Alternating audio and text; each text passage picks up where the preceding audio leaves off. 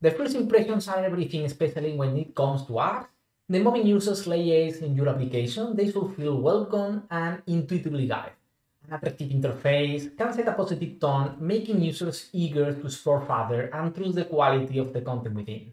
Today, we dive into how to create a tutorial in your .NET MAUI applications to introduce and let the users know how to use it. Let's transform your application into a memorable experience for everyone who launches it. Today we're going to talk about a new library recently released used the past week called Maui.TutorialCoachMark. It's a library created by Felipe Baltazar. Regards, Felipe. Thanks for your contribution. And it's an interesting library that will allow us to create experience like this. So this is just the sample from the template, that creates a new Maui project. And as you can see, we have a experience that will allow us to get and will allow us to highlight elements from this user interface as we want. For example, we are highlighting here the hello world message. We can put a message under this other message. We can continue highlighting, for example, the click button with an explanation, and we can, for example, highlight another message. And the interesting thing is like the view that we can put to explain anything. It's a 100% customizable view, so we can put any content that we want here with any format, any kind of content, explanations, image, etc. How we can create experience like that? So the first thing that we need to do to use the library is the Nugget package. The library is available on Nugget with the ID Maui.TutorialCoachMark. So we need to create a project, go to Visual Studio, and then we need to go to a project, and we can, manage the Nugget package reference. So let me stop the compilation, manage Nugget package, and we will search by tutorial.coachmark.maui, tap the install button, we will install the latest version, that is the latest preview, and start using it. The next thing that we need to do is go to the Maui program class and use the extension method use tutorial coachmark that will initialize the library. We will see later at the end of the video how this library works in case you are interested in do things like, I don't know, extend the library, contribute to the library, or learn more about it to do more custom things, like for example, create custom animations to highlight the elements. And here what it's doing is initialize other contexts, like, for example, be able to use custom pop-ups. So, okay, that's fine. And then we need to go to our view, and the first thing that we need to do is use the tutorial.enable tutorial property at page level. Of course, this is interesting to use with, for example, a local database or something similar to use enable the tutorial just a single time, the first time that the user launches the application.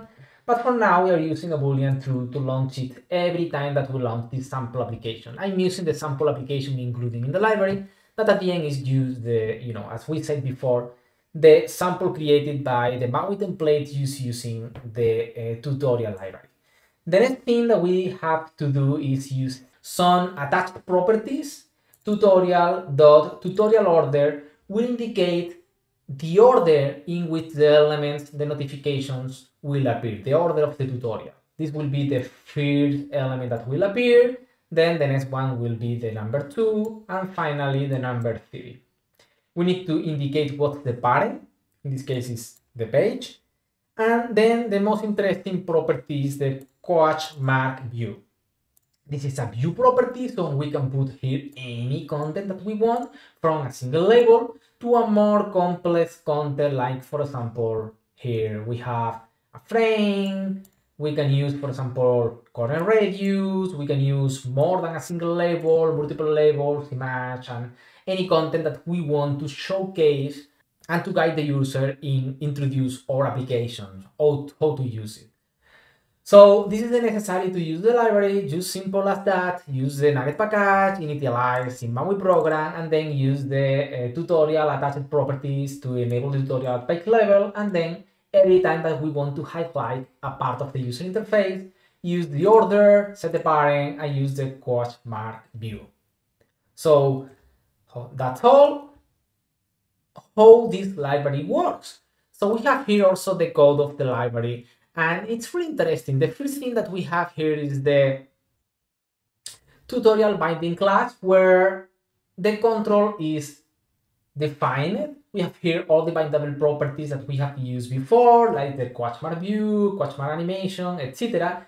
Internally, every time that we create a new highlight is introduced in a new dictionary that at the end we are subscribing to the page on a pin of the page, and here we get this dictionary and use a tutorial service, the instance of a tutorial service, to use a method called show tutorial async. If we go to this tutorial service, we have here this show tutorial async method, and internally the library is using mop-ups. Mop-ups, if you don't know, it's another library that we have seen here in the channel. It's an evolution of rg.plugin.popups plugin from Xamarin Forms. And the library is mostly really interesting to display custom pop-ups in your .NET MAUI application. You can manage a custom content, you can, for example, manage the appearing or disappearing animation of the library, of the pop-up, etc. So this library initialize and get access to initialize, as we have seen before in the MAUI program class. Here, initialize mop-ups, and then here in the tutorial service, get access to it, get access to the dictionary, and just push new pop-ups as we want in the order that we define in the tutorial order property. A really smart and interesting usage of the mop-ups library to simplify and create something really interesting, like, for example, the initial tutorial of our application to introduce the user and let us know and share how to use the application. There are also some interesting parts more that we can see, like there is a base animation class, abstract class, that we have here with some interesting methods like animate, start and stop the animation, and then the library defines some custom animations. We have seen before in the sample running a bit animation, and is this one, use scaling in and out the view. And the interesting part is, like, we can create our custom animations in our application just creating a class that inherits from the base animation class and overriding the animate and stop animation properties. We can create our custom animation to highlight our views. And that's all.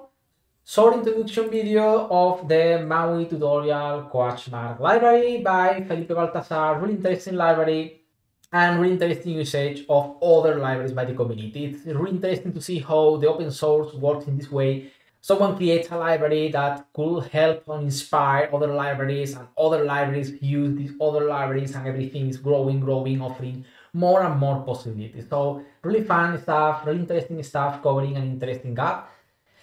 I would love to hear your thoughts of the library. Your feedback helps me to keep improving. If you enjoyed this video and are interested in seeing more reviews of open source libraries from the community, just let me know in the comments. Also, remember to hit the like button if you found the video helpful, and don't forget to subscribe so you won't miss any of the future tutorials and the tips. Happy coding!